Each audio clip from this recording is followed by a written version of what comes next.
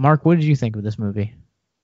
I mean, just in a general perspective, kind of on Rosa's, kind of what Rosa's saying, like in general, like it's a very competent film. Um, the director, it's his second feature film, and he's fairly young, and the production crew was like very small. So for them to pull this high quality film out that's like very captivating was super impressive. And I'm just very interested in to see what I think his name is Thomas. What is his name? Thomas Robert Lee. Yeah, Thomas Robert Lee. I'm interested to see what else he does. I know he had a 2016 film that I want to check out now, but definitely hopeful to see what he can do in the future. But yeah, I kind of would like to echo what Rosa was saying with some of the playing into the tropes of the female mystique and ultimately just kind of that rabbit trail that we get down where eventually the female character is the undoing of basically everything, and it's just kind of tiring. But but overall, the movie itself was a entertaining watch. Again, the acting was great. The dialects were awesome. Whoever did the coaching, the training, I know they did have a lot of Irish actors, but even the ones that weren't Irish, like, did an excellent job on the accents, which to me, if it's not done right, can like really just annoy me. But like I was very well pleased with that. So for me, this film is very atmospheric, and typically this movie, in the way that it's kind of like sets up this village and sets up its plot in the very first few minutes. I honestly didn't think this was going to be a movie that I enjoyed, because I get a lot of crap for this, but I am not a fan of The Witch, which a lot of people love. I'm not a fan of that. Or this movie also kind of reminds me of The Village. I'm not a fan of that movie either. But I think really kind of what sells me on this is the cinematography, the fact that, as Rosa was saying, like, it's not a jump scare driven movie. It is very much like the psychological aspects of that, and I think it's well spoken. It's a lot smarter than a lot of the other witchcraft or ghost movies that we've gotten before in the past. And I think for me, what really kind of seals this is the performance of Jessica Reynolds, who plays Audrey in this, and this is her debut. Yeah. She's done one small television show before this, but this was kind of like her breakout, and it's just incredible just to think about that, and that she's with these people, actors and actresses that have been doing this for years. And I think she stands out above them all. And I don't know what I love this movie. But I do kind of agree, like, there are some problematic issues with it, as we're going to kind of get to talk about. And I'm interested in kind of hearing this point of view from people especially from Rosa, because from someone that doesn't traditionally like horror.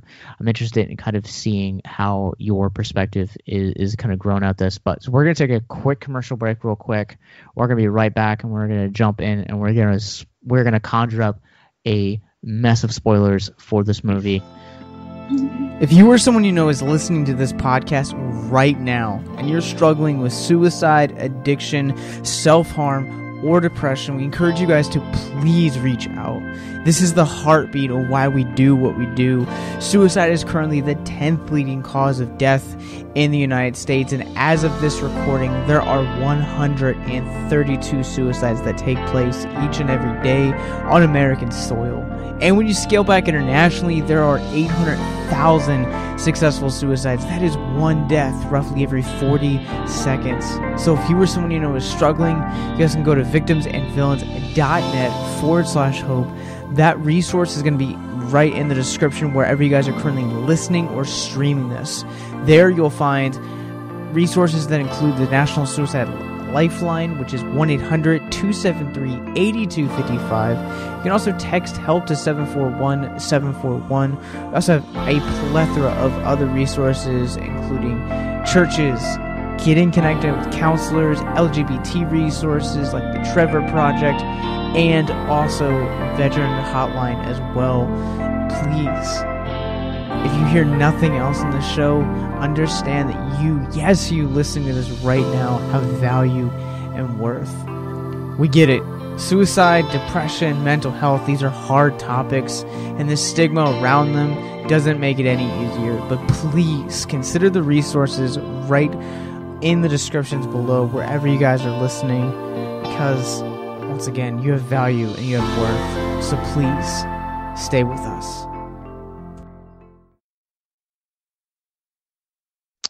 And then the Wicked Witch said, welcome back to Victims and Villains. We're getting ready to talk about the spoilers of The Curse of Audrey-Earnshaw. So if you guys haven't seen this movie yet, click the links in the descriptions after you guys check out the Latinx-lens podcast. Please go ahead and check out this movie and then come back to hear the rest of this conversation. Mark, I want to hear what's the first thing you want to talk about, being that this is your very first show. Yeah, so I guess like the biggest thing for me was some of the relationship between Agatha, so the mother of Audrey, and Audrey herself. It just seemed a little strained, and it just was a little bit difficult for me to kind of figure out their relationship, because in parts of the movie, like, Agatha was talking to Audrey about how she's like surprised that she's turning into this kind of like oracle or whatever, this like a bringer of evil, and how she misses her sweet daughter, but it's like from conception she was supposed to be this evil thing. And it just was probably the biggest thing for me to get past, besides the stereotypical anti-feminist kind of perspective of the film, in a way, from leading into some of those similar problematic tropes of other movies. But what did y'all think about that relationship? Well, in my point of view, as a mother, I think that even though she consciously conceived the child probably in exchange to her prosperous lands and such, I don't know, maybe she did have that maternal instinct, and she did care for her daughter. And you, as a mother, of course, you do whatever you can to protect your child. And when they do start to have a change of personality, or of a just acting out, pretty much, you do. It is concerning, and even though I'm pretty sure she was conscious that this was probably her destiny and what was going to happen, it seemed like she had a change of heart, Agatha, the mother, towards the end, when she was trying to leave, and she was trying to just walk away from all of this, and realize that it wasn't any good. So I guess she in a sense, she wanted to keep her daughter, and trying somehow trying to avoid what ultimately occurred. Yeah. So it's interesting. Okay, sorry, Mark. No, sorry. You go ahead. So it's interesting because right around all of this mystery throughout the entire film is who is the father, because we meet her as a single parent, and just the circumstances that created it. And then in right before she's sacrificed, in the end, we find out that she's still a virgin, like, you know, so we're led to believe kind of like this, there's this ambiguous nature about it, that, you know, perhaps that she made a deal with the devil, as it's kind of like taught about. And I think for her, I kind of go back to the mother and son relationship from the Babadook, where the entire time this kid is really just wanting to kind of protect his mom and really wants what's best. And he'll do whatever is necessary to make that happen.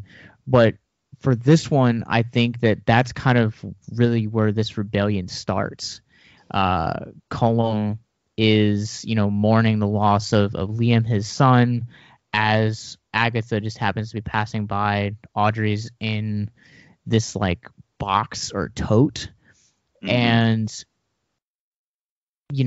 she's like, he basically like slaps her and beats her and humiliates her, and she kind of wants vengeance. And then when Audrey's like, let me go get vengeance for you, Agatha's like, no, then that rebellion kind of turns to, well, you're weak.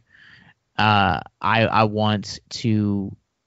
I think it starts from a genuine place, but I think it eventually kind of power corrupts kind of idea.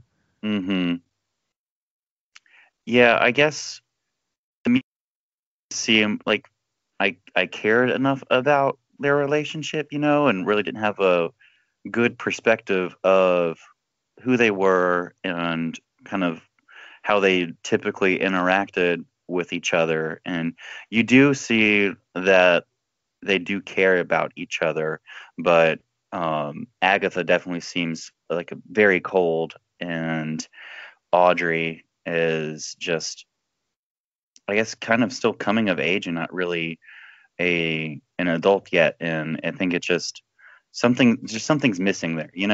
I would have liked to see a little bit more between them to kind of see that relationship, and I think it could have carried a lot more weight, especially at the end whenever Audrey does pretty much make everybody turn on Agatha and sacrifice her. And I think it could have given a lot more weight to that, because it just didn't seem like there was much of a relationship there anyways, Yeah, I can definitely see that. And I feel like for me, like my biggest problem is with this film has also been the way that, so the opening scroll kind of tells the history of like where you're meeting these characters, and all vital information that I think helps kind of set a lot of the tension early on in this film. But it's also never really kind of like, they never really build up the town as well. Like, you just kind of seem to go shift between these 2 to 3 families, and you're never really given a reason as to why you should root for them. You're never given a reason as to why you should even kind of care about them, past the fact that they don't have the prosperity that Agatha has. Yeah. And it's like, what makes Agatha a person we shouldn't root for, or should we root for Agatha? And just, they're just a little bit of a setup on some relationships, some characters that I didn't care about them to really stay invested in them. Anybody could die, anything could happen, and I'd be okay with it, because I just don't know who's right and who's wrong. Yeah, I think that I do understand. I do understand where you're coming from, pertaining to that lack of like relationship development, or even get a little glimpse of how was it like before these events happened. But they just briefly do it, especially like towards the beginning when one of the I don't know, villagers residents comes over to Agatha's house and asks for a trade or something of a kind. I guess in that particular scene, you're supposed to feel compassionate towards a guy who's somehow seeking help for his family, and then she just turns him away. But I think, and it's just brief, it's just a few minutes where Audrey asks, why didn't you help her? There seems to be that genuine sense of caring from her. And when they do leave, and they do come across the funeral, and Agatha gets slapped, I think in that sense, Audrey is still that has that still. I don't know even know what to call it. I don't even know if it's purity or not.